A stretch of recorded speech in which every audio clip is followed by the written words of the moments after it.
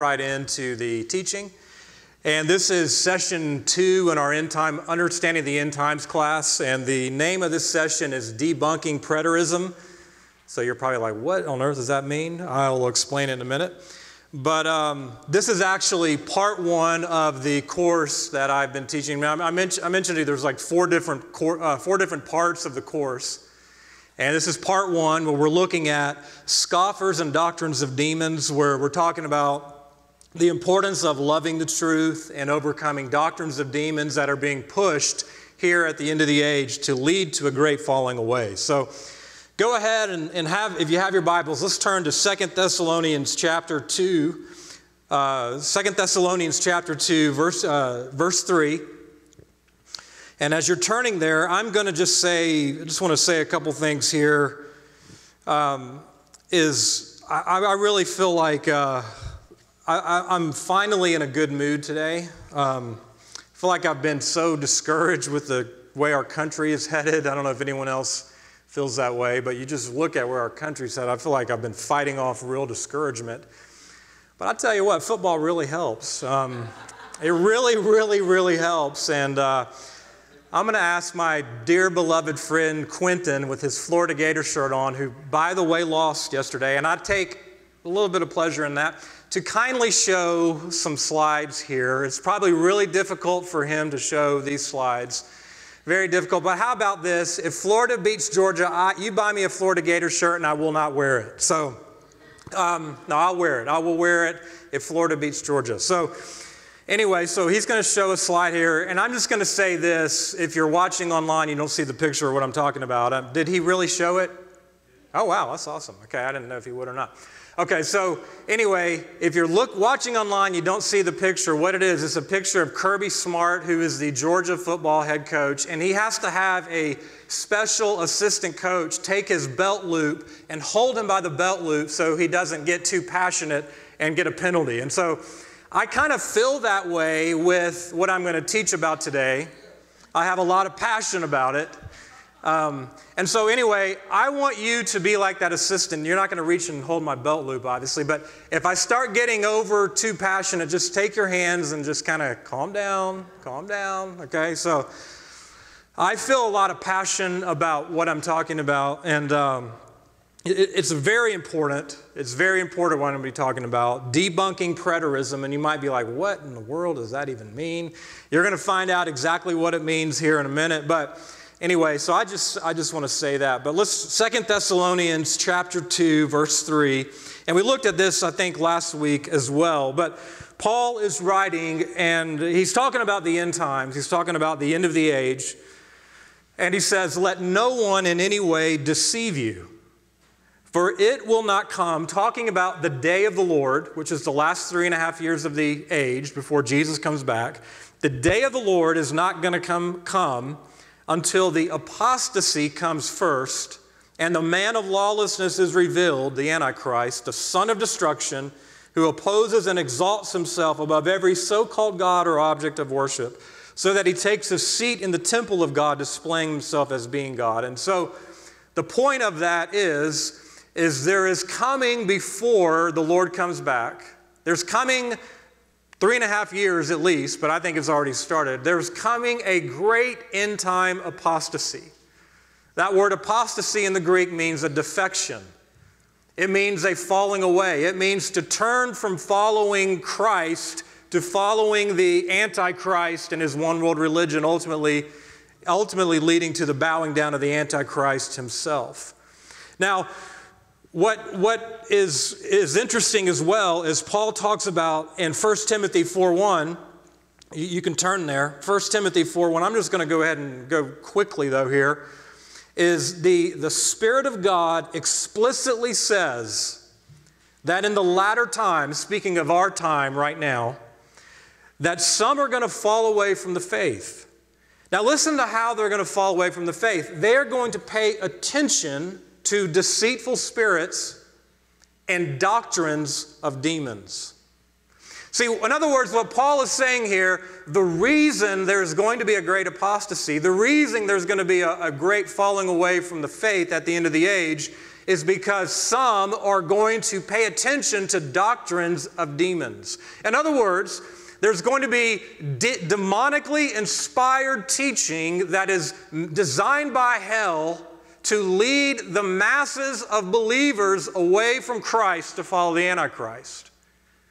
Doctrines of demons. And so, and I'm going to read one more scripture, 2 Timothy 4. Turn there, if you will. 2 Timothy chapter 4, verse 3. Is Paul's writing again about the end of the age. 2 Timothy 4, verse 3, and he says, "For the time will come when they will not endure sound doctrine." That is the time we live in right now. The time we live in right now in the church is so many of the church is not enduring sound doctrine. They want their ears tickled. They want to go to church and feel good. They don't want the truth. And that's why it's spreading all over this nation, really all over the world, is I want to go to church and I want to feel good and instead of receiving the truth. And Paul's saying they want their ears tickled. They're accumulating for themselves teachers in accordance to their own desires. And they're turning away from the truth and turning aside to myths. And we're seeing that happen right now. That's happening right now. They're not wanting to endure sound doctrine. They want their ears tickled. We want to go to church. We want to feel good. Whether we don't really care if you give us the truth or not. They're not saying that, but we want to go to church and feel good and not embracing the truth. And so, anyway, this teaching today, debunking preterism, what I'm really getting at, this, I believe, is a doctrine of demons designed by hell that is intended to lead the church and cause the church to fall away from the faith. And so in this session, I'm going to talk about debunking preterism. In the next session, I'm going to talk about debunking the Seven Mountain Mandate. If you've never heard of that, you will. And so one thing I want to say as I get started, if I mention any person's name, I'm definitely going to mention names next week and some of the things that are being taught. If I mention anyone's name, I want you to know that I am not doing this in any way with a spirit of criticism. I am not a heresy hunter. I want to stay far, far away from the accuser of the brethren that is sowing discord in the body of Christ. I have no desire to go down that route. Now, really, it's disgusting some of the way the heresy hunters are just fueled by a critical spirit. I want to say that I am talking about doctrines I disagree with. I'm not attacking people. A lot of the people I'm going to talk about love the Lord with all their heart. They're doing great kingdom work. There's a lot of great things they're doing. So I just want to make it real clear. I'm not in any way attacking a person when I mention their names. I just think it's very important. We've come to the time in the body of Christ where it's really, really important for people to know the teachers they're being influenced by and what they're teaching. So I'm not doing it with a spirit of judgment or criticism. I'm doing it with honor and love. And so anyway, but I think it's very, very important that we know some of the things very influential people are teaching and saying in the body of Christ today, because a lot of people don't know. They really don't know. All they'll see is these marketing slogans that are put on their little websites or social media, and they'll give a hearty amen to it, but they won't really know underneath what is believed, the theology behind the marketing slogans, and they accept it hook, line, and sinker. And so, anyway, I think it's important to in their own words, let you know what they're teaching and to explain why I don't think that's biblical. But again, I want to do that with the utmost respect and honor that I can have. It's very important that we show honor in our disagreements with one another. We show honor and love when we are going to talk about things that are not biblical or whatever we don't think is biblical. So anyway, that's really my aim in approaching that. That's why I was showing you that Kirby Smart slide. That's my heart, but I know sometimes my passion can override my compassion, if I have any. And so that's why I want you to get me to calm down. So saying that. So let me just say this. I know when it comes to end times, and I know when it comes to big terms like preterism, a lot of times people will just completely zone out and they'll think, okay, that's not really important to me. Preterism, okay, maybe you can use it over Thanksgiving dinner to sound like you're smart or whatever, but in all reality, we think, okay, it's not really relevant to me. And so therefore, when we kind of talk about these things, we zone out and we think that's not relevant, it's impractical or whatever. And so we just, we don't really pay attention. I want to tell you, this is very important. What I'm going to talk about is very, very important. The rise of doctrines of demons have increased substantially over the last 10 to 15 years, substantially. And I mentioned that in one of the last sessions, that there has been an increase in doctrines of demons, substantial increase. And so it's very important that we understand what some people are teaching. So here's a possible scenario of how the seven mountain mandate and preterism could work together to lead to a great falling away from the faith. So preterism, what that basically means is that people believe that some or all of the prophecies in Matthew 24 and the book of Revelation have already been fulfilled. The seven mountain mandate in combination with that believes that the church needs to go and to conquer the seven mountains of culture, which would include government and education, religion, family, media, finances. I think I've named them all. But so I want to show you how this could possibly work, okay? So just get the picture. Let's just say that, we're in 2020 right now, but let's just say, and I believe this is very, very possible, that in the next 10 years, everything that needs to be in place for the Antichrist system to be established in the earth happens. So we got a decade, basically. We got a decade for everything that the scriptures talk about to be in place before the Antichrist to come and for Jesus to return. So leading up to that, there is now a growing movement in the charismatic church, which there is, of preterism, saying that a lot of the prophecies in Matthew 24 and a lot of the prophecies in most of the book of Revelation have already been fulfilled. Therefore, we don't really need to worry about the end time stuff. What's going to happen is a great revival is going to come, a third great awakening. Now, I believe in a great revival and I believe in a third great awakening. I believe in an outpouring of the Holy Spirit. But they believe that it's going to be used by the Lord to transform fundamentally the entire cultures of nations all around the world, and that Jesus is going to come back with basically the entire world Christianized. And a lot of them don't believe that there's coming a literal Antichrist because they already believe it was fulfilled in 70 AD. They don't believe there's a harlot church. They don't believe there's a great apostasy. And so, with that in their heart, we want to see heaven come to earth. We want to see the kingdom of God come to the earth in fullness before Jesus comes back for the nations to be transformed. We've got to invade culture. We've got to take over the seven mountains of culture. And so just imagine now, all of a sudden the Pope comes onto the scene, and there's this charismatic world leader who comes onto the scene with him. And these two individuals can move in signs and wonders. Now that's a big deal because those in the revival movement are very attracted to signs and wonders. Now, for the record, I totally am into signs and wonders. I believe that in signs and wonders. It's just not the full, total message. But believing in signs and wonders, believing in the miraculous, these two leaders, the Pope and the Antichrist, so they don't know it's the Antichrist because they think he's already was fulfilled in 70 AD, are confirming their message with signs and wonders. And they say, hey guys, I see the great revival you're leading. I see the great move of God you're leading. Let's meet together and talk about how we can align and how we can come together to work together. We want to see the kingdom of God come to earth.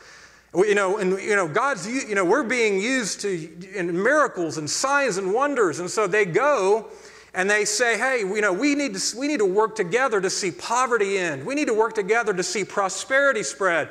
We need to work together to provide health care to everyone in all the nations and take care of the environment and all these things. And these revival leaders who don't believe the prophecies have already been fulfilled make an alignment and a pact with the devil, not even knowing it. You see what I'm saying? Very important. It's not something impractical for seminaries or theologians to talk about over coffee. This is real life stuff that is unfolding right before our eyes. We've got to know whether or not this is true, because I'm telling you this doctrine is spreading. This doctrine is really multiplying fast in the charismatic church. I mean, I would say that 50% of the charismatic Pentecostal revival church now has been heavily influenced by preterism and the Seven Mountain Mandate. It could, some people would say 80%, 70, 80% more. It's spreading all over the place. And so we really need to examine it in Scripture. And so we're going to be doing that over the next 2 sessions. And so when we get into the end times, it's very important to understand. I want to list for you 4 different views of the end times.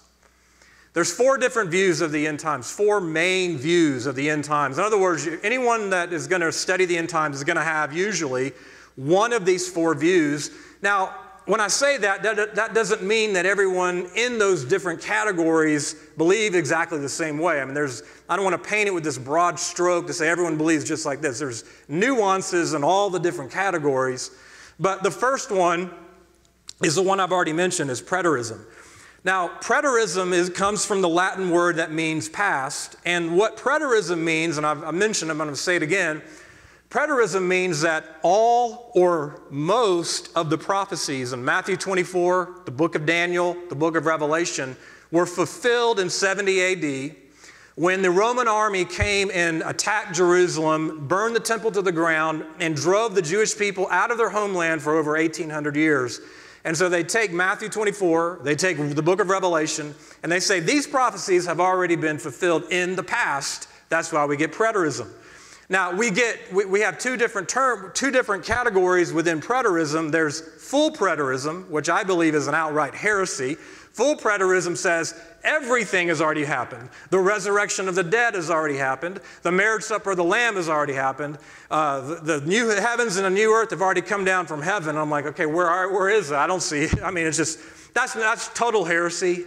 I'm not even going to spend any time talking about that. But partial preterism, I think is something we really need to look at, because many influential leaders, and a lot of them I really respect, I have a lot of respect for, believe in partial preterism, meaning that some of the prophecies in Matthew 24 have been fulfilled, some in the book of Revelation have been fulfilled, but not all have been fulfilled. Okay, so that's partial and full preterism. Now, the ones I'm going to mention here, so just to give you an idea of who's teaching partial preterism, some partial preterists that are well known are Bill Johnson and Chris Valentin of Bethel and Redding, California. The late Peter Wagner, who spearheaded the New Apostolic Reformation, he was a partial preterist. And then scholars Sam Storms, who I have a lot of respect for, N.T. Wright, Hank Hanegraaff, R.C. Sproul. These are some of the teachers that are teaching partial preterism.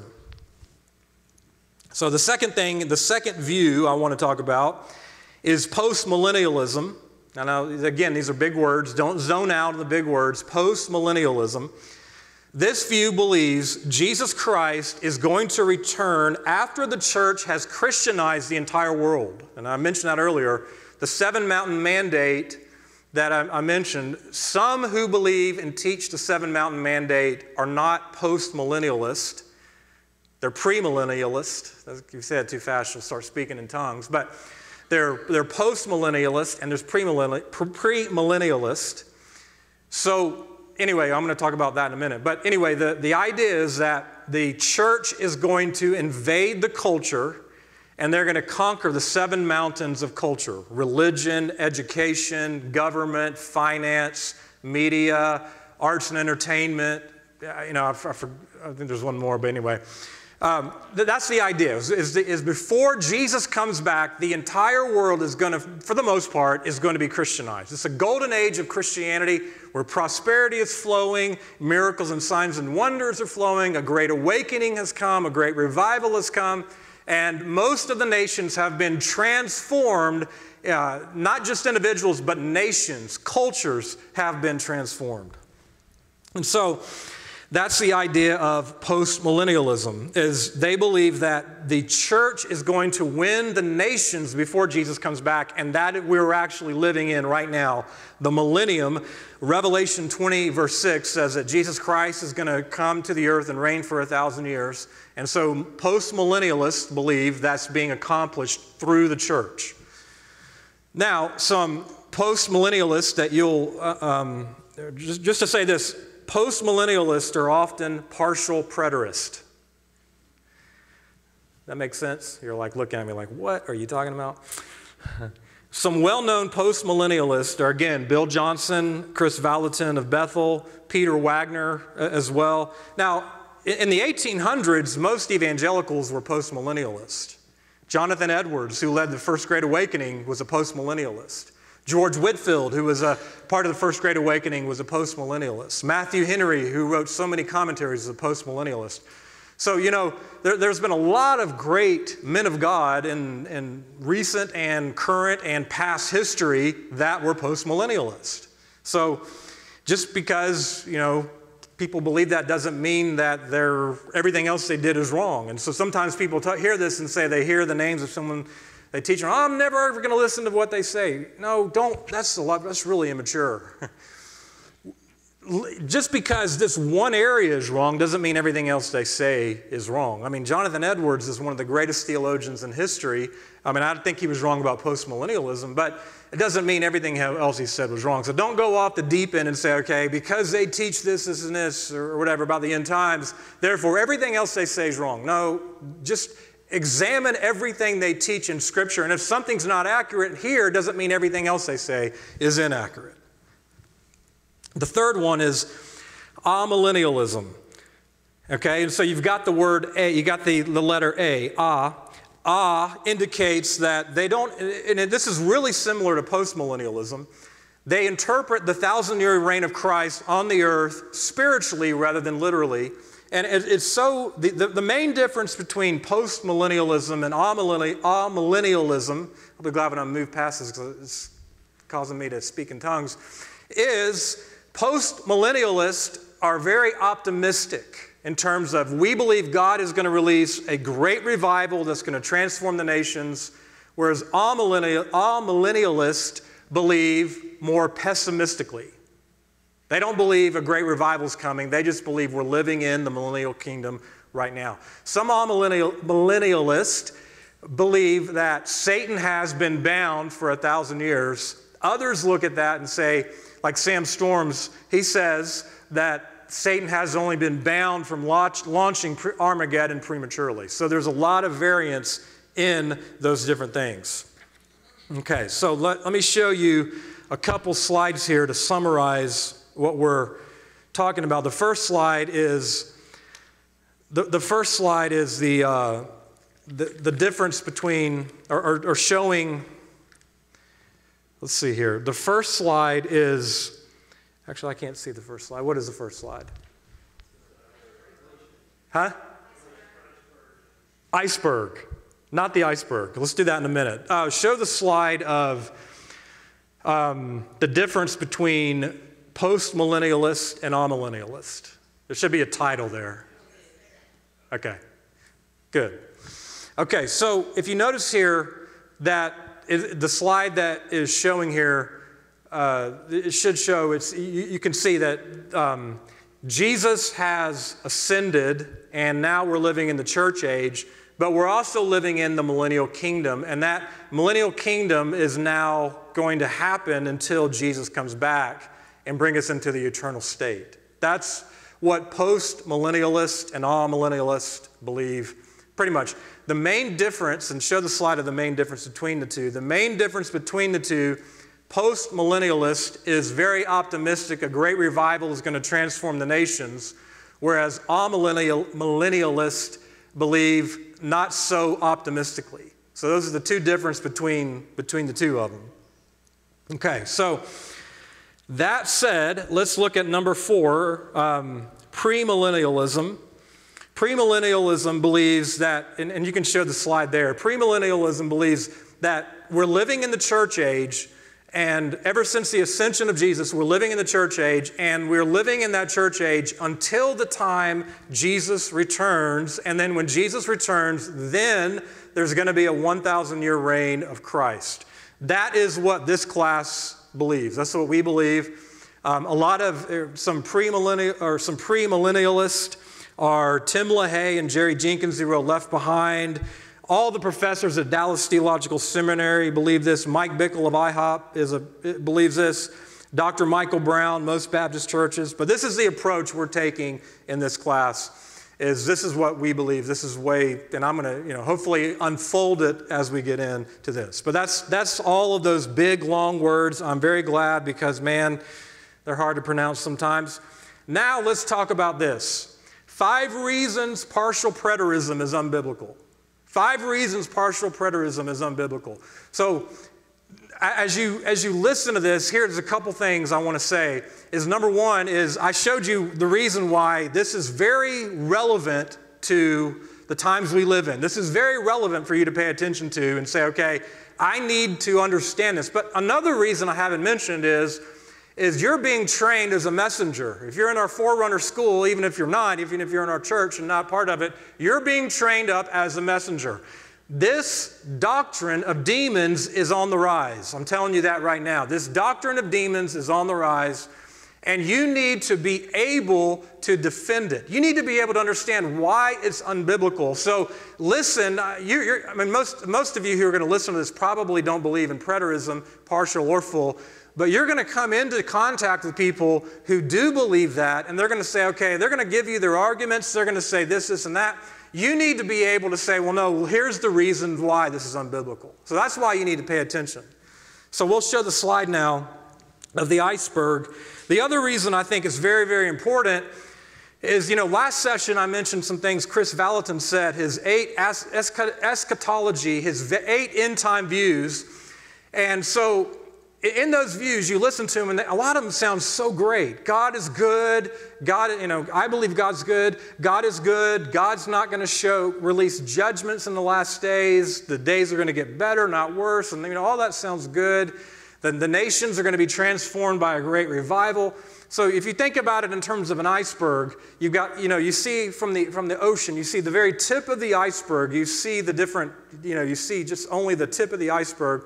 You see the little things they say, and they all sound so great, and so much of the church says, amen, we believe it, amen, hallelujah, praise God, He's good, He's doing these great things. But underneath the ocean waters is this massive mountain of ice in which preterism and postmillennialism is driving the doctrines, and so all you're seeing is the conclusions they've reached, but you don't understand the theology that undergirds it.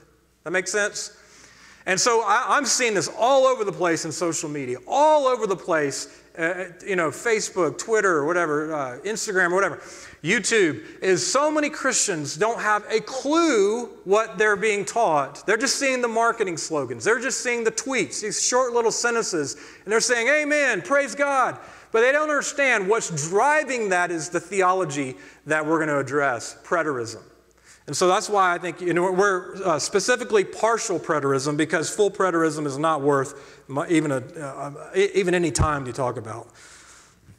Okay, 5 reasons why partial preterism is unbiblical. Number 1 is there is overwhelming evidence the book of Revelation was written near 75 AD. And you're like, well, what does that matter? This is why it matters, because if we can prove that the book of Revelation was written when most conservative scholars believe it was written near 95 AD, then that entire view of preterism, partial and full, crumbles like a house of cards. So let me just talk about that for a second and tell you why. Because see, when partial preterists say all the prophecies were fulfilled before 70 AD, if we say, well, the book of Revelation was actually written 25 years later, your argument completely crumbles.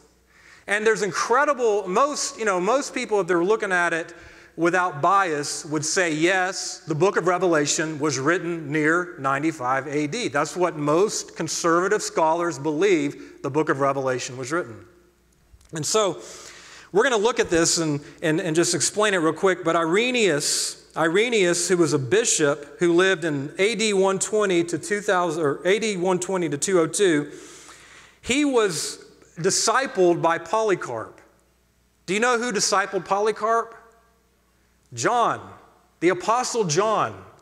The one who wrote the book of Revelation discipled Polycarp. Polycarp discipled Irenaeus. And Irenaeus, listen to what he says here in his book. He says, "We will not, however, incur the risk of pronouncing positively as to the name of Antichrist, for if it were necessary that his name should be distinctively revealed in this present time, it would have been announced by him," the Apostle John, "who held this vision. For that was seen not very long time since, but almost in our day, towards the end of Domitian's reign." In other words, Domitian was a Roman emperor who reigned in, towards the late 1st century, about 90, 95 AD or whatever. And so, in other words, Irenaeus is telling us, and he would know more than anyone because he was discipled by Polycarp. He would know more than anyone, he would know when the book of Revelation was written.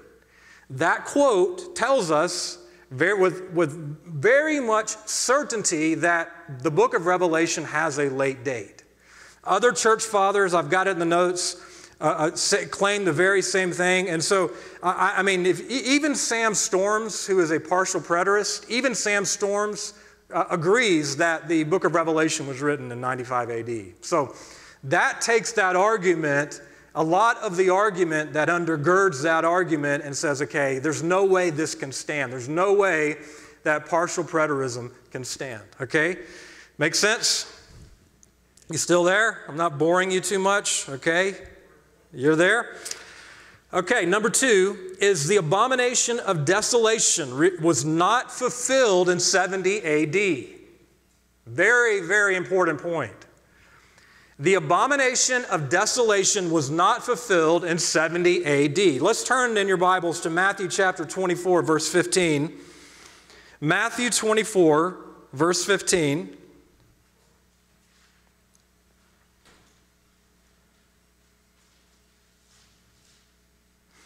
Jesus in the Olivet Discourse is talking about the end of the age, and I believe, again, this has not yet been fulfilled.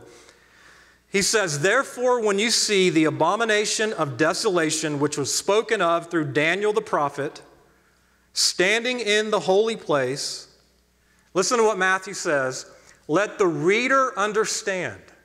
There is an apostolic command by Matthew to tell the reader, understand what Daniel wrote in his prophecies. Understand the book of Daniel.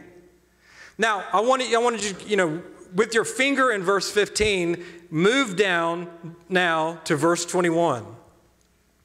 He says, "For then there will be a great tribulation, such has not occurred since the beginning of the world until now, nor ever will." In other words, let me just explain this. In other words, when you see the abomination of desolation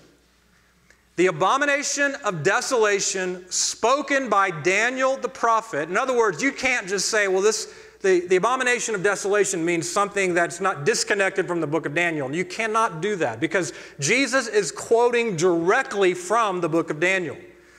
Jesus is telling us when you see the abomination of desolation, then there's coming a great tribulation. You see the connection.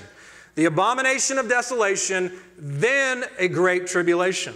So the question is this: was that fulfilled when the Roman army under Titus came into Jerusalem and ransacked the temple, burned the temple to the ground in AD 70, then waged war against the Jews from 66 AD to 135 AD, completely conquered the Holy Land of Israel, drove them out of their land for over 1,800 years? Was that fulfilled in 70 AD? Did that fulfill the abomination of desolation which Daniel spoke of?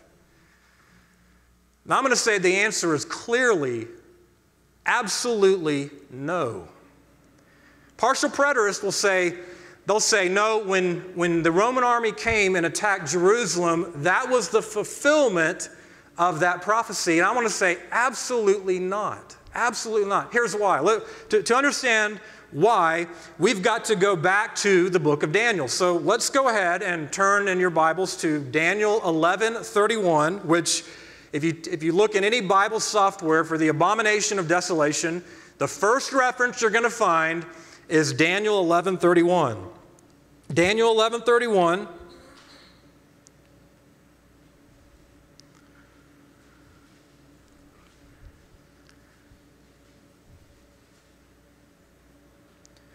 Daniel 11:31 says, "Forces from him will arise and desecrate the sanctuary fortress and do away with the regular sacrifice. And they will set up the abomination of desolation." Some scholars believe that was fulfilled by Antiochus Epiphanes, who conquered Israel in about 170, or what was that, 175 to 164 BC. Others will say, no, that's clearly the Antichrist. My view on that is, if you look at the context after verse 31, it clearly is the Antichrist. I believe that's the Antichrist. But that could be debated by scholars. The next reference in Daniel 12:11, I want you to turn over to Daniel 12:11. Daniel 12:11, to me, is clearly, you cannot debate this, in my opinion. This is clearly in the context. If you read the whole chapter of Daniel chapter 12, there's the resurrection of the dead, there's Israel's great trouble, God delivers Israel out of great trouble. It's clearly connected. It's clearly the end times. This is not Antiochus Epiphanes. This is clearly the end of the age. And Daniel, or the angel says to Daniel, from the time that the regular sacrifice is abolished and the abomination of desolation is set up, there will be 1,290 days. That's clearly talking about the Antichrist and the end of the age. It has not been fulfilled. So, and notice also that 1,290 days is a 3.5-year period. It's a 3.5-year period. That equates to 30 days. You use 30 days in the Jewish calendar to bring about 3.5 years. So for 3.5 years in the holy place, that's what Jesus said in Matthew 24. He said it's going to be set up in the holy place, not the holy city. It's set up in the holy place in the Jewish temple for 3.5 years. Then the Great Tribulation would start. So the question is, did that happen when the Romans attacked Jerusalem in 70 AD? And the answer is clearly no. The abomination of desolation is an idol of some sort in the Jewish temple. Whether an emperor, whether a lord, whether a person, or some kind of an idol, it is idol worship in the Holy of Holies of the Jewish temple that defiles the temple and leads to desolation. When Rome attacked Jerusalem in 70 AD, they did not set up an idol and they did not put in an emperor to be worshiped. They immediately, what happened was the Roman army saw the temple and they knew there's a lot of gold in this temple. They were hungry for money and gold, and they also had incredible hate for the Jews. And so when they were coming into Jerusalem, they said, even the commander said, don't touch the temple. But the army gained so much momentum and took the temple by force and burned it, just like Jesus said in Matthew 24, stone by stone to the ground. It was completely decimated. In other words, there was no idol that was set up in the holy place of the Jerusalem temple for 3.5 years. Clearly, that prophecy was not fulfilled in 70 AD. It makes sense? It's pretty clear. It's pretty clear. I did not see how someone could read the book of Daniel, understand the abomination of desolation and what it meant. So we got to understand, it's got to mean not what we think today. It's got to mean what Daniel thought it meant in his day. Daniel would have understood clearly, being a Jewish Hebrew man of God, he would have clearly understood that meant for some kind of an idol to be placed into the center of the Holy of Holies in the Jerusalem temple. And so that clearly did not happen when Rome invaded Jerusalem in 70 AD. Number 3, the third reason I don't believe partial preterism is biblical is the Roman desolation of Israel does not meet the criteria for the greatest tribulation in world history. Partial preterists will say, well, when they attacked the temple and burned it to the ground, the Great Tribulation was then the attack of the Romans upon the Jews that followed from 70 AD all the way to 135 AD, driving the Jews out of the Holy Land for over 1,800 years. And they'll say, well, when that happened, when they attacked the temple like that, and they then attacked Israel, that fulfilled the Great Tribulation, where over 1 million Jews were killed by the Roman army. If you read history, I mean, it's pretty graphic, it's pretty terrible. You read of like crucifixions, you read of starvations, cold-blooded murder, you read of all these different things taking place. And anyway, so the partial preterists will look at that and say, okay, that was what this meant. In other words, when they destroyed the temple, then the war that followed after that was the Great Tribulation. But I want to say, if you look at the context, if you look at the Scripture, it's clearly a great tribulation that has not occurred. Listen to what it says in verse 21. It has not occurred since the beginning of the world, has not occurred since the beginning of the world until now, nor ever will. In other words, there's nothing like the Great Tribulation that follows the abomination of desolation. So partial preterists have to prove that what happened in Israel between 66 AD to 135 AD, they have to prove that was the greatest time, not only in Israel's history, the greatest tribulation in Israel's history, but they have to prove that it's the greatest time in world history. Because look at what Jesus said here. He said, it is a great tribulation that has not occurred since the beginning of the world until now. You see that? To me, it's pretty clear. It's pretty clear that just take, for example, what happened. Just take, for example, what happened to the Jews during the Holocaust, where Hitler killed 6 million Jews in the Holocaust. You know, as tragic as it was what happened by the Romans, the Holocaust was far worse than that. Far worse than that. Just imagine the amount of lives lost between 1914 to 1945. Over 150 million people died in World War I and the Spanish flu, World War II. Nothing during that 31-year time span, nothing compared to that ever in the history of the world. It certainly eclipsed what happened between 66 AD and 135 AD. In other words, what we know from that is that this prophecy has not yet been fulfilled. The Great Tribulation that's coming has not happened in the past. It is coming in the future. You cannot say, in my opinion, that what happened in 70 AD fulfills what Jesus described here in Matthew chapter 24. Way more loss of life, way more tribulation, even in 1914 to 1945. Number 4 is the abomination of desolation is connected to the resurrection from the dead and Israel's deliverance.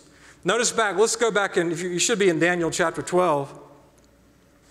Daniel chapter 12, if you look at it in verses 2 through 3, you see that it's clearly connected to the resurrection of the dead.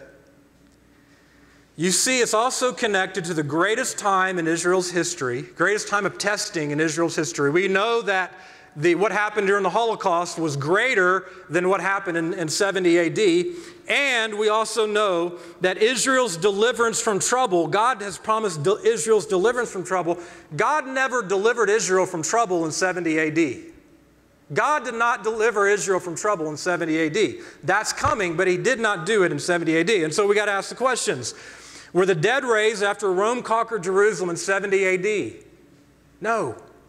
Was this the worst suffering in Israel's history? No. 6 million Jews died in the Holocaust. You know, so truly, did God deliver Israel from the Romans? Clearly no. In other words, this prophecy that Jesus is talking about in Matthew 24 was not fulfilled in 70 AD. Number 5, preterism relies too heavily on allegorical interpretations. Here's the thing is this. When we understand prophecy, here's how we need to understand prophecy. Prophecy, if you look at it in history, prophecy was spoken literally and fulfilled literally. Now, I know there's some times when there's allegory, but the default method of interpreting prophecy should always be literal unless the context suggests otherwise. For example, Isaiah 7:14, Isaiah said a virgin would be with child. And we would name this child God with us. Well, that was a literal, there was nothing allegorical or spiritualized about that. That was clearly a literal prophecy that was fulfilled literally by Jesus Christ.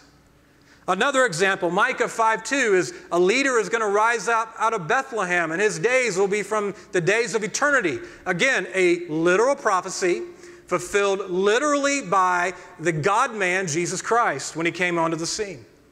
Another example, Isaiah 53 talks about that the Messiah would be with a rich man in his death. That was fulfilled when Jesus was buried with the rich man. So, in other words, the default, based on the precedent that has been set, that prophecy is literal unless the context suggests otherwise. Prophecy is literal unless the context suggests otherwise. Because we've already seen in history that literal prophecy, literally fulfilled, therefore, when we read future prophecies, we've got to interpret it literally. That is the default method of interpretation. Of course, unless the context suggests otherwise, but most of the time, almost every time, the context does tell us when it's not a literal prophecy. When Daniel saw the ram and the goat, the angel told him, the ram is Media Persia and the goat is Greece. When John saw the harlot in Revelation 17 and 18, the angel told him, the city that you saw is the great woman who reigns over the kings of the earth. In other words, the woman you saw is Rome. And when John saw 7 stars and 7 lampstands, Jesus told John, the 7 stars are 7 angels, the 7 lampstands are 7 churches. In other words, if there's anything or ever any time allegorical or spiritual, the context usually tells us that these things should be interpreted allegorically. So the problem with preterism is, you can look at the argument of the abomination of desolation, thinking, okay, that's a pretty good argument at first glance. It's a pretty good argument. You read some of their books and their teachings and stuff like that, and you go, I'll give you that. That's a good argument. I don't agree with it, but it's a good argument. But when you come to some of the stuff, when they get further down in Matthew 24, and especially in the book of Revelation, it gets really crazy. I'm going to share a couple examples with you. Because when you start going down the route of allegorical or over-spiritual interpretations, you can basically make the Bible say anything you want it to say. So, let me just give you a couple examples of what I'm talking about. See, we don't have the luxury of twisting scriptures to make it say what we want it to say. Peter said that the scriptures are not a matter of one's own interpretation.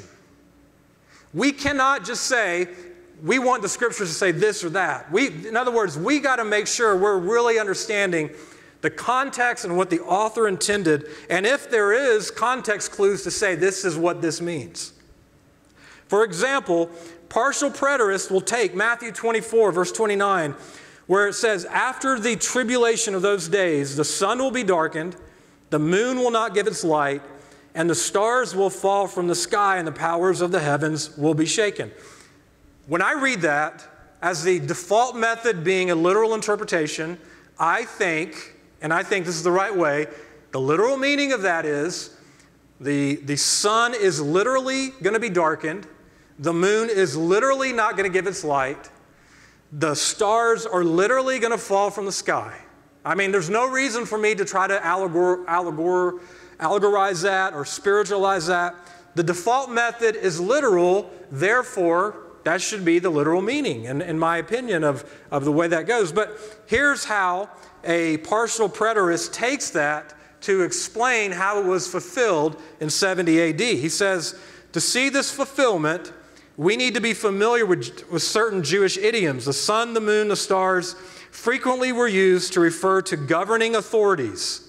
And he talks about, even in our day, we got modern times, we use the word star to symbolically, such as when we refer to a movie star, a sports star, a superstar.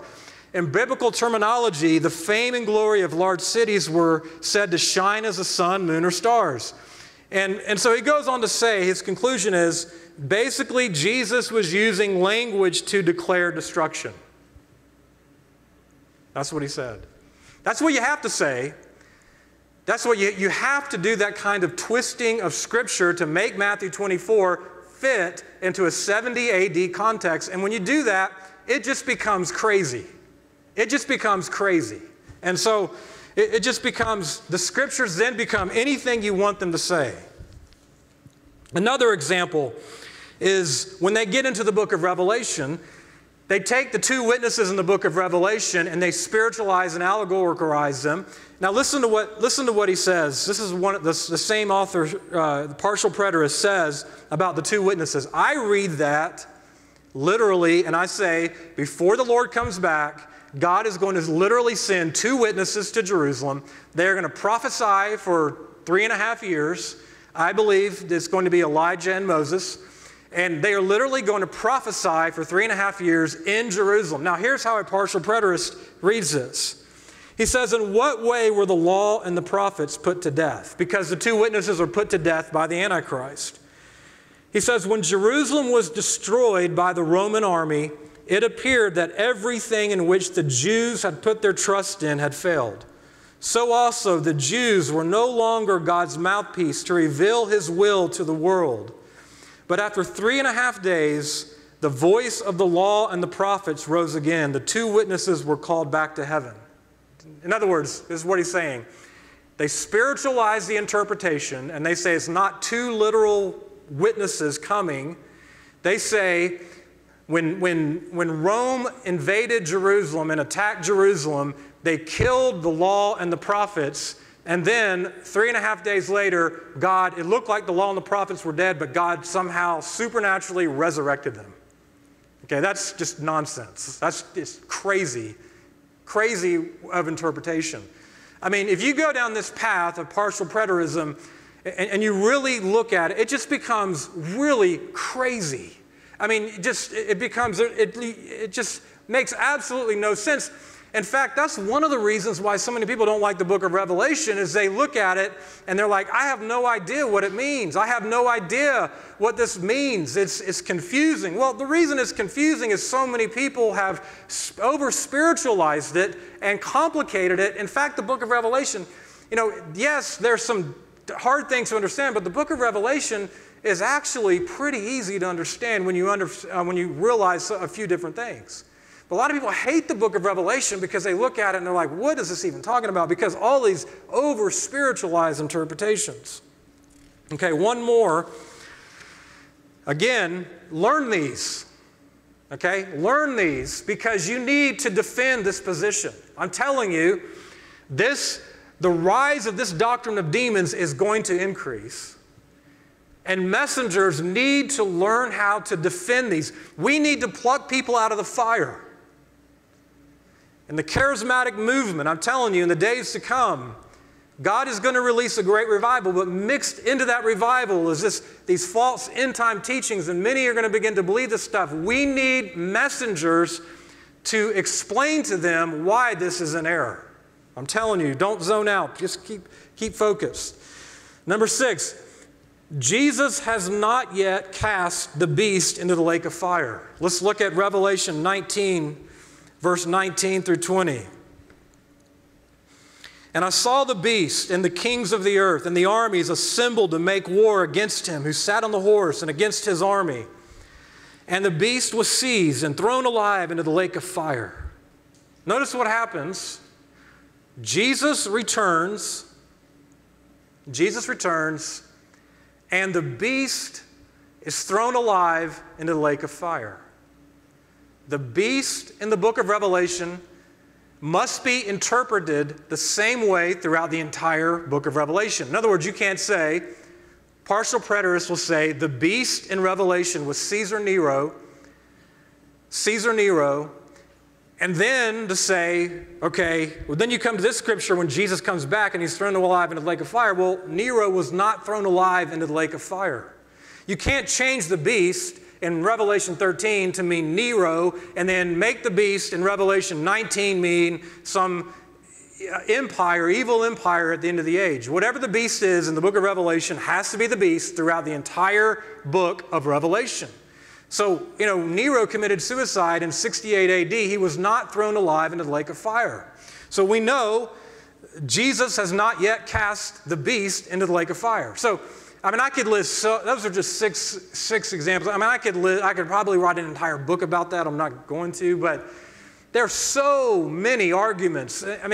Really, the partial preterist argument is, there's a few good arguments, but for the most part, it is, when you really come down to it, it's really unbiblical. It's untenable. You can, to me, the scriptures refute it clearly.